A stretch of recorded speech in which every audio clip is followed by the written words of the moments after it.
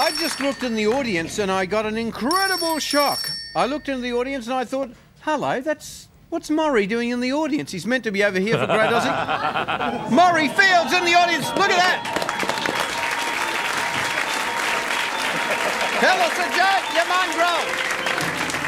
That's not Maurie, because the real Maurie, ooh, eerie. On the Great Aussie Joke with Marty and Maurie, the Great Aussie Joke. Wow, that's... Marty, someone said you walked in before the show or so and saw the guy in the audience and went, what? Because it's that's an incredible likeness. Unbelievable. Yeah, just take a shot of the audience person. Sorry, what's your name, sir? Jim Sharp. Jim Sharp. I'll tell you what, there's a few beers that Maurie should have had that he wasn't there to drink, so I had to drink them for him. Mate, that's quite uncanny.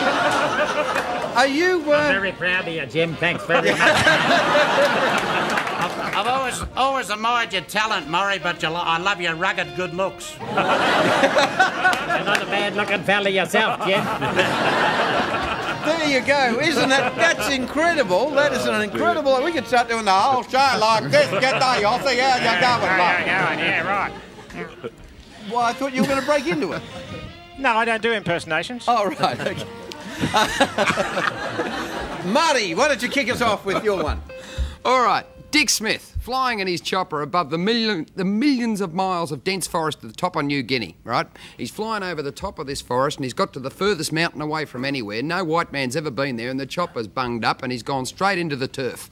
All these natives have rung around him and they've all grabbed him and taken him to the chief. The chief's got big feathers and bone in his nose and all this gear and all the props in the world on. And he's taken him to the hut and he said, hello. And the chief said,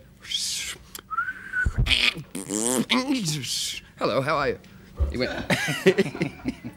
he said, there's a beautiful tribe you have here. He said, thank you very much. We quite enjoy it.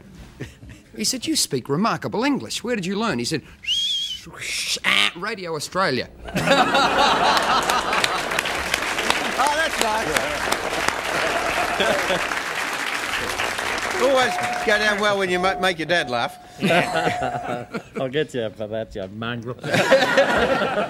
Now, this fella's had a bit of an industrial accident, you see, and he's gone to the doctors. Had his ear taken right off.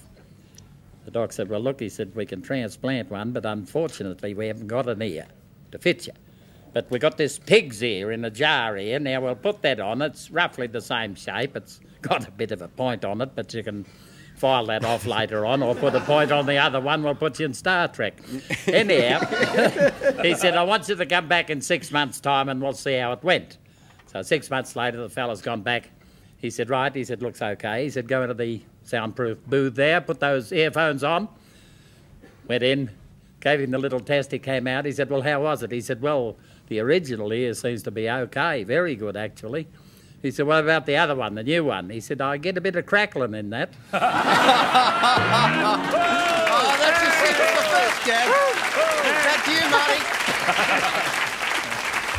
Fellow walks into a psychiatrist's office and he says, Doctor, I'm here about my wife. She thinks she's a piano. He said, well, you're no good to me. I'm going to have to see her. Can you bring her in? He said, you're kidding, aren't you? Do you know how much it costs to move a piano? Besides, I don't want to put her out of tune. Oh, dear. Thanks very much. I'll leave that in. Yes, yeah. I've got one ear. You've got one ear? No, that was the other guy. Oh, that's right. Yeah. But this, that's a load of tripe. No, Trevor's up there. But this bloke walks into the dentist, you see, and he's got a dinner suit on, the whole bit. Looks fantastic. And he said, I want you to pull a tooth for me.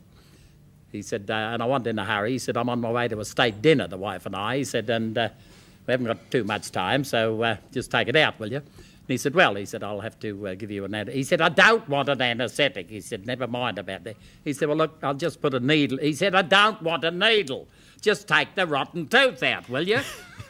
He said, all right. He said, it's going to be very painful, I must warn you. He said, you're a very brave man. He said, now, which tooth is it? Bloke put his head out the door and he said, hey, Ethel, get in the chair and show him which tooth. We'll give it to that one. That's a typical Australian humour, isn't it? That one?